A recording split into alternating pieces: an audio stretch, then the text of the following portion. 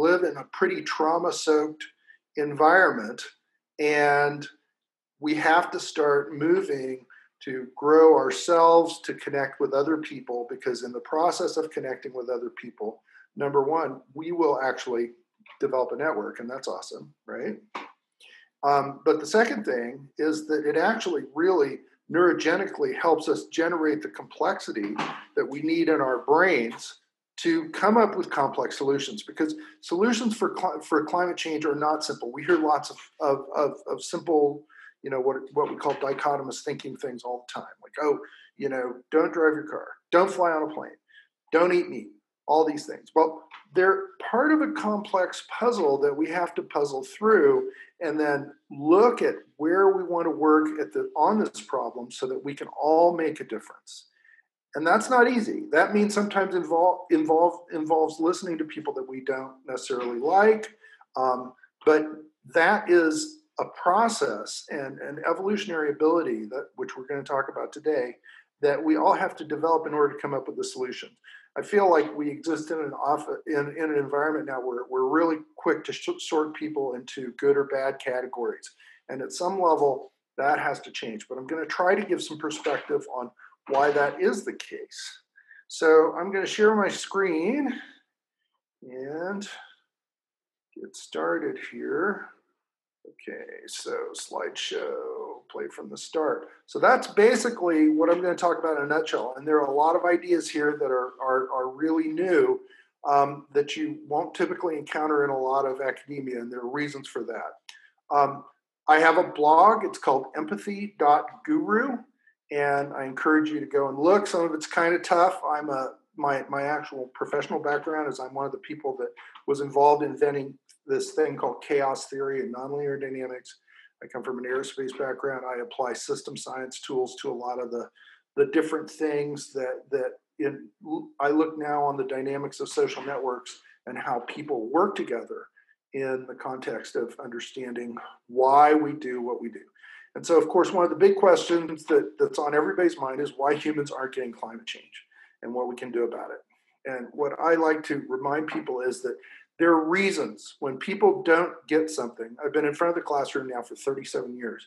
It's incumbent on the people who are trying to deliver the message to think about why that's true and come up with answers that may not necessarily be the most obvious answers. And that's what this talk is about. Okay, so we all know this picture. This is the bad picture, right? We see atmospheric CO2 at Mauna Loa. It's going up. And to me, this whole notion of is there climate change or is there not climate change, that's a settled thing. We all know this. We all know that it's anthropogenic, meaning that it's coming from carbon that we're putting into the atmosphere. The reason Mauna Loa is interesting, it has some of the purest air on the planet. It's in Hawaii. It's up on top of a mountain. And so it's kind of like the gold standard as far as carbon going into the atmosphere or CO2 going into the atmosphere. We say carbon, but what we really mean is carbon dioxide. So hopefully everybody knows that, but if not, that word carbon that we use is really CO2, and it comes as a byproduct of burning mostly fossil fuels. It all stems from burning fossil fuels. So, all right, so that's the bad thing. Everybody's might have seen that before. That's the curve. And of course, that curve has different consequences depending on the concentration of CO2 in the atmosphere. But you've got to get people to understand those consequences. And those consequences are a combination of local and global things. And so then we have to start thinking about how does the human mind work about understanding things. And that's what I write about. So it's a long-term phenomena. And here's the key now for everybody out there. Thank you for being here. Without practice and evolutions, humans think short-term, static, short-term. Okay, what am I going to have for dinner? Static. And we're not judging. Okay, let's get away from that judging idea, because this is the WSU community here. I'm like I'm fond of saying, I'm an institution at this institution, so I'm not judging anybody. You are all my people. Okay, but let's try to not judge other people either. But let's understand it. Okay, so short term, static, it's not changing over time. We come up with a belief like, if I drive my car, I'm contributing to global warming, so I'm never going to drive my car. That's a static perspective, okay? Fragmented. We tend not to put pieces of information together. We tend to focus on one thing and then just assume that's the truth. And of course, there's all sorts of context involved in everything that humans do. And that's also true. But our natural tendency is to think fragmented. And then incoherent. We may have two or three different views that may be contradictory to each other. We don't work to resolve those, and we also don't work to talk to other people to resolve those. We just assume that they sit in our mind and they're okay because what we've always believed. And then the last one, which I find is really, really true in academia, is we are unaware of our ability to change the system. We are very, very capable of making powerful change. One of my favorite, whatever you want to call it, folk singers, prophets, is an old hobo called Utah Phillips. And he had the statement, which I think is really true. We are armed to the teeth with the weapons of privilege. We are educated people. We can write, we can communicate, we can think. We are very, very lucky that we are where we are. Okay, now I'm going to start telling you how people think. And what you'll find is that when you start telling people how they think, they get very, very angry quickly. And the reason is, for most people, when you tell people how they think the way they think. And then you start figuring out the way they think. And to them, when you tell them, it's actually what we call a boundary violation. It's like they feel they feel you are intruding on their sense of self. So I want you to try to suspend that. We're anonymous basically here anyway. And I'm going to kind of help you understand how people think. Okay, and that, I hope you'll reflect on that and think about how you think. Otherwise, there's just no point in doing this, okay? All right, so what we're going to do is we're going to talk about how awareness grows. And we're going to reframe this in terms actually of kind of basically engineering characteristics: time, space, energetics, and complexity. So climate change, it's like, what are you going to do if you think about it? Oh, well, I don't have to worry about it because it's a long time away. That tells you something about the time scales you're thinking about. Or space. Well, I recycle my garbage, so I don't need to worry about climate change, okay? Then you're telling me that you're really interested in a very small amount of space around yourself. Energetics is the same way. And then complexity. We don't deal with complexity very well. We basically think, okay, well, we're just going to have a simple solution. We're going to eliminate the airline industry. Okay, well, it's actually, aircraft are a source of carbon pollution that you need to worry about. But complexity involves that you understand kind of how this whole thing works and what the trade-offs are. And so I'm going to put up a plot here that basically shows a developmental map that's tied to what's called spiral dynamics. And you can look this up to understand how we change in complexity. So we start out as a baby, we're born, and then we discover Santa Claus, we're up to tribal magical. If you ask a 5-year-old about how Santa delivers presents to everybody on the planet, they'll say reindeer. And if you disagree with them, they're like, what part of reindeer are you having a hard time with? Up to authoritarian, they need somebody to tell them what to do. And then there's an understanding of needs for rules. And what I find with most, and I know there's a mixed audience here, but I address the college students. You guys, I work a lot on getting you to transition from understanding the need for rules, because you actually tend to be very obedient, okay? But you have to learn how to flex things to achieve your goals. And that's actually a developmental stage that involves you growing this inside yourself. And then for the folks that it's not that there isn't any green and younger people, communitarian, that need to get back, but that really comes on strong, believe it or not, around 35. And then that self-reflection, which we all need to do. We all need to do this. This is not just, but it's way easier when you get older. And then you figure out the place in the world to make a difference. And there's this thing about relationships. In order to have relationships, the relationships above this line we call the trust boundary are basically formed through you thinking and listening to other people, and then the relations before. It's like I'm a professor that are below it. It's like, I'm a professor. I'm an authority, whether you like it or not. You get mad at me, that's too bad. I'm still a professor. But if you listen to me and actually take what I say and use the data, that is could be performance-based, and that's above the trust boundary. It's how we form relationships. So let's keep going because I know we're almost running out of time here. And then the society moves the same way too. And this is a very, very difficult thing to discuss in academia now because we basically assume that everything's flat. But everything isn't flat. Now, that doesn't mean that every party here and different societies don't have wisdom, because they do. Absolutely, they do. But we need to understand a little bit on how this rolls in order to understand the policies that we're going to be able to create. And we've seen a lot of this with the COVID, where some stuff works and stuff doesn't. Once again, this is the subject of like a multi-hour lecture. So I'm going to tell you that different societies also evolve. And we need to continue to think about evolving our society.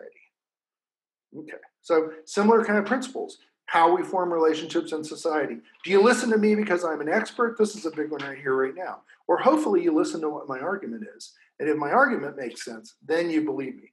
I want the second. I want you to listen to the argument. I don't just want you to listen because Dr. Chuck says something. Okay, and believe it or not, it's all how we practice relationships, because how we practice relationships is what we do with the majority of our time. Now, here's the problem. In academia, we don't look at relationships. We don't look at what we call empathy, which is how our brains connect. Okay, we might study a single phenomenon, but we live in these social structures where my title, I got a long title, trust me, is more important than what I say. So we have to evolve that in order to start, to make progress in how this works up here by listening to people, because as we relate, so we think. And that is going to be the thing that drives us to be able to come up with those solutions. It's listening to everybody, connecting with everybody, appreciating the contributions and the relative contributions that come, and making this thing work better so we can synthesize solutions. Okay. And then how do we change, involve? Here we go. I mean, this is like a crash course in Dr. Chuck's theory of everything. But how we relate is how we think. And so what I want to leave you with is how do we change and evolve our own mindset? And so here's a really important thing. Let's go out and let's meet different people. Think about it as, of course, listening to what they say, because that matters.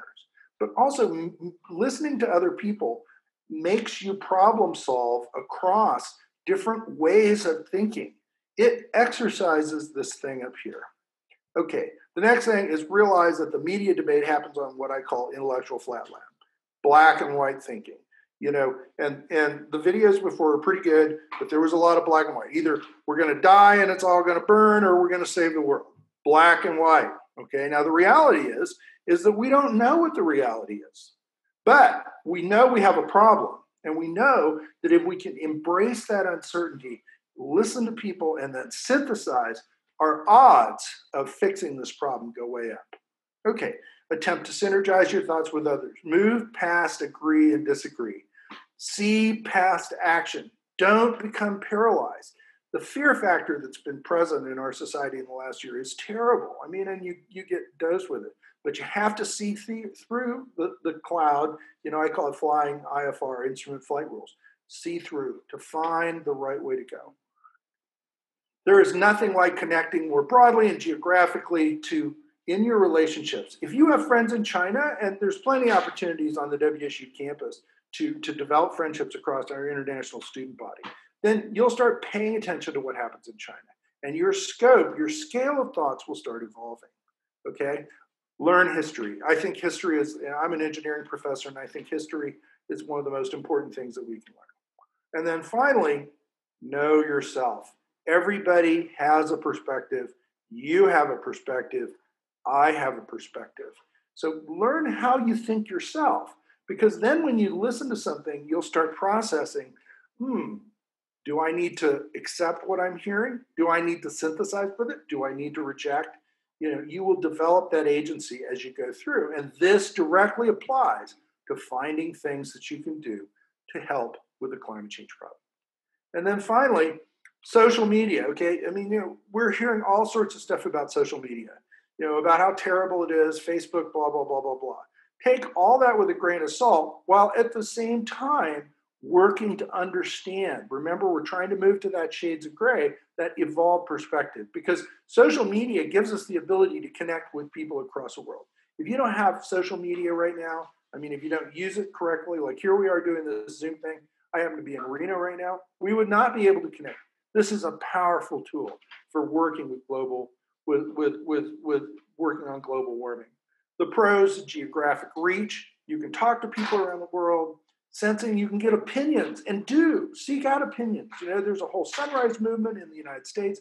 There's the whole Extinction Rebellion thing that's going on in Europe right now. Find people around the world.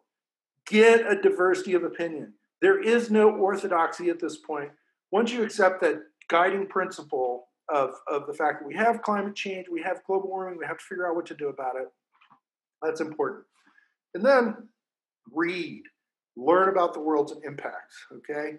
And it's a great way to organize for collective action, because you'll find people that have somewhat your same view and that you can apply some methodology or potential to make change, because you are a powerful person. And when you deny the fact that you're a powerful person, you are basically shirking on your responsibility. Like Utah Phillips said, we are armed with the weapons of privilege because we have education, we get to eat. You know, we don't have many things to worry about that people around the world don't.